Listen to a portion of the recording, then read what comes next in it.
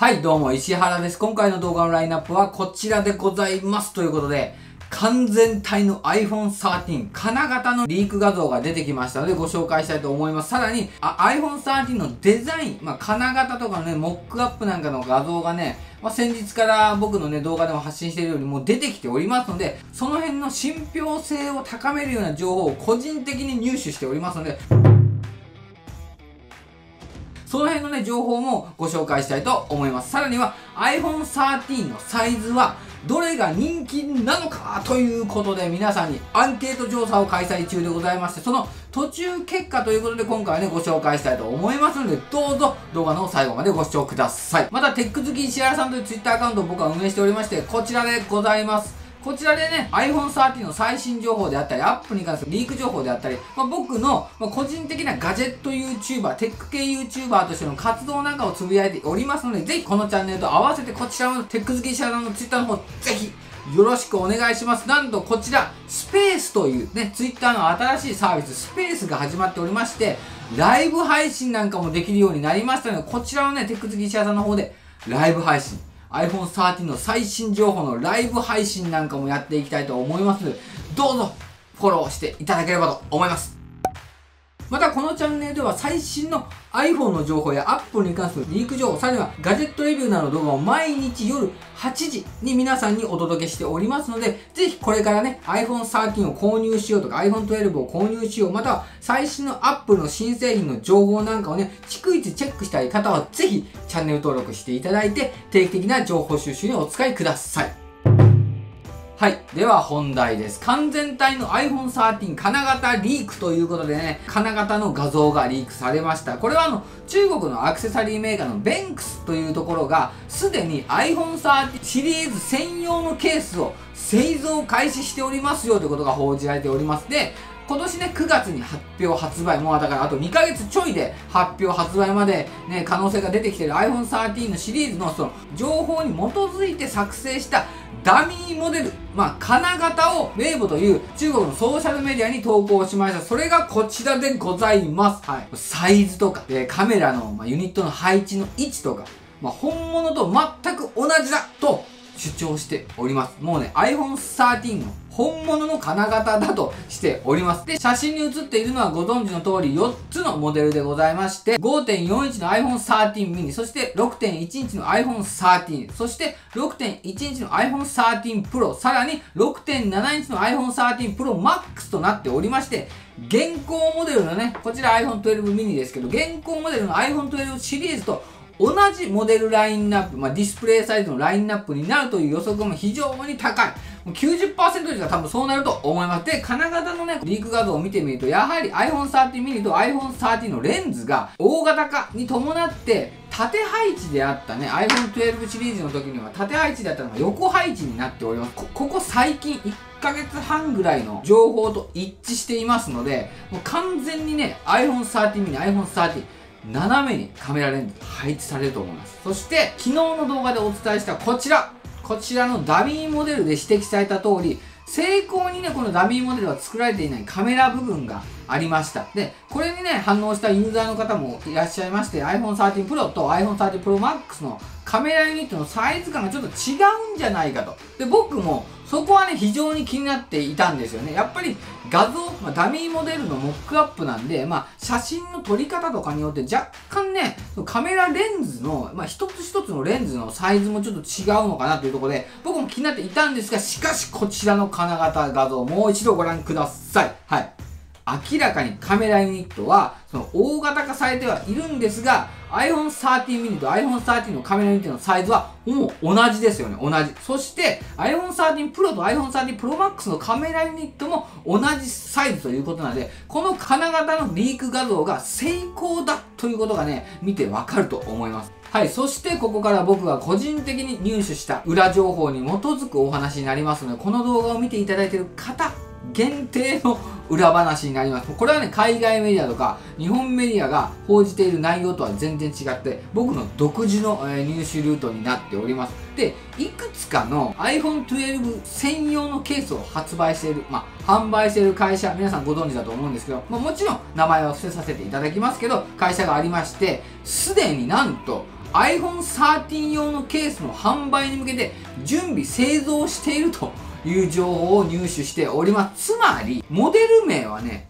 iPhone 13ということでいいのではないかと僕は思います。僕の方から iPhone 13と言ったわけではなくて、情報元から iPhone 13というね、キーワードがもう向こうから出てきましたので、iPhone 12s ではなくて iPhone 13ということで、しっかりとね、そのキーワードでお話をさせていただいて、しかもすでに製造して、販売に向けて準備しているということなので、はい、そうです。改めてお伝えしておきますと、もうすでにiPhone 13のプロダクトはもう完全に完成しているということになります。100% 完成している。だからこそ iPhone 13は前倒しして、5月下旬ぐらいからね、部品の生産に入っていて、もう7月に入ってますので、もう本体の製造にも入っているはずなんですよ。あと発表発売まで2ヶ月なので、もう製造は開始されているわけなんですよね。つまりですね、今回、海外メディアが報じた、金型のリーク画像、そして僕の情報筋から入手した情報を加味して、アップルの現在の動きを一致させると、はい、この金型のリーク画像、かなり信憑性が高いものだと推測することができるわけです。はい、そして iPhone 13人気のサイズはどれかということで、皆さん今アンケート随時開催中です。もう数日ぐらいね、もう流しとこうかと思うんですけど、こちらぜひね、iPhone 13を購入しようかなと検討している方、もちろんね、買わないかもしれないんだけど、買うとしたらこのモデルかな、みたいなことでもいいので、こちらの iPhone 13の緊急アンケートとしまして、今、9月にね、発表発売が迫っている新型の iPhone 13の、仮ね、のどのモデルを買いますかということで、5.4 インチサイズ、6.1 インチサイズの表示モデル、6.1 インチサイズのプロ、そして 6.7 インチのプロマックスの iPhone 13、どれを買いますかというアンケートを今実施しておりまして、今現在中間発表ということで皆さんにご紹介したいんですけど、今なんと、昨日公開しただけなんですけど、なんともうすでに2585名の方がアンケートにもうご協力いただいて、もう本当にめちゃめちゃ有益な情報だと思います。で、過去にもね、アンケート結構実施しているんですが、このアンケートはもう一度ね、iPhone 13が発売した時に、もう一回ちょっとね、洗ってみて皆さんにね、情報を共有しようと思ってますので、これ貴重なご意見、皆さん本当にありがとうございます。ということでね、中間報告いきたいと思います。はい。まずね、4つモデルあります、iPhone 13。一番人気がないモデルからいこうかな。一番人気がないモデルはなんと 6.1 インチの iPhone 13でございます。はい。iPhone 13が今一番人気がありません。人気がないって言ってもね、17% の人が買う。2583名のうち 17% の人が買うと言っているんですけどね、そのモデルを。で、第1位なんですけど、iPhone 12シリーズの時にもね、僕ね、アンケート実施させていただいたんですよね。その時に iPhone 12 mini がぶっちぎりだったんですよ。本当に。なんですけど、今回、ミニかなと。やっぱりね、5.4 インチのサイズ感、このサイズ感、僕も大好きなんで、日本人なので、このサイズ感がやっぱまた一番人気なんじゃないかなと僕は思っておりました。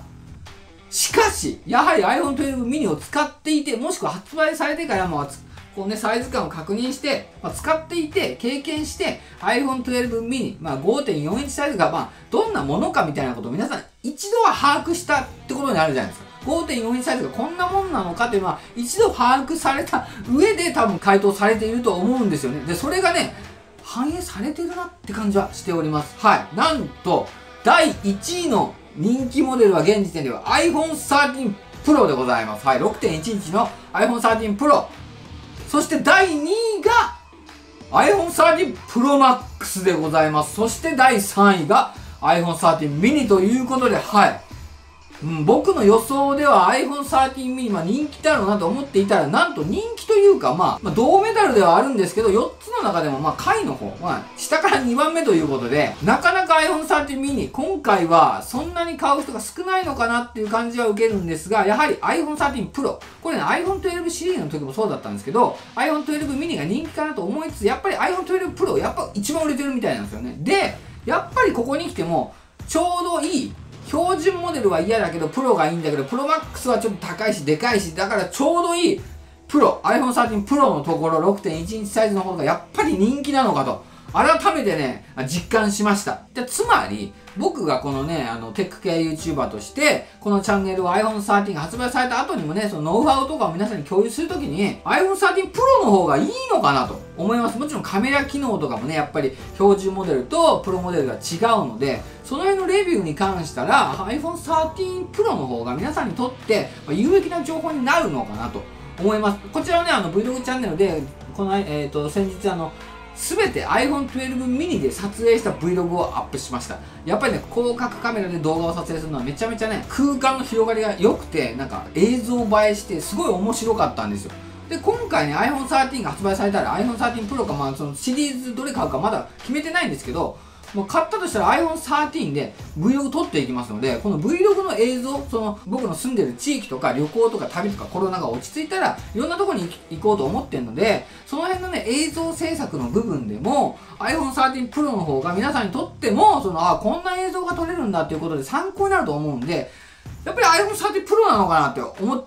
てきました。やっぱり iPhone 13 Pro Max はやっぱでかいとか、友人が使ってても大きすぎるとか、で、使ってたら重いし、きついしみたいなコメントもあって、逆にね、もちろんね、使いやすいっていうコメントもあるんですけど、デメリットももちろんあるということで、一番いい iPhone 13 Pro、そこかなと思いました。なので、今回の途中結果のアンケートに関したら、iPhone 13 Pro が1番、iPhone 13 Pro Max が2番、iPhone 13 mini が3番、そして iPhone 13が4番手という途中結果なんですけど、実際ね、この数字を見てもらうとわかるんですけど、6.7 インチの iPhone 13 Pro Max と 5.4 インチの iPhone 13は 24% と 23% かなり接戦にはなっております。いや、この続きめちゃめちゃ気になるんですけど、こっからね、その 6.7 インチと 5.4 インチのこのしのぎを削る争いでどっちがね、2番手に入ってくるかもめちゃくちゃ楽しみだなっていうところがあるんで、まだ実際回答受付中なので皆さんね、こちらに回答していただいて、またね、数日ちょっと、様子を見ながら結果発表の方やりたいと思います。iPhone 13シリーズのモデル選びにね、このアンケート結果、この途中結果もそうですけど、参考にしてみてください。ということで今後もこのチャンネルでは最新の iPhone 13の情報を発売まで、発表までお届けします。で、発表後も iPhone 13の使い方であったり、iPhone の最新情報、来年の iPhone SE 第3世代の情報も出てきておりますし、iPhone 14、2022年モデルの iPhone のね、情報も出てきておりますので、その辺も毎日配信していきますので、ぜひチャンネル登録していただいて、一緒に楽しい iPhone ライフを過ごせたらと思います。はい、ということで本日も最後までご視聴ありがとうございました。はい、ではまた次回の動画で。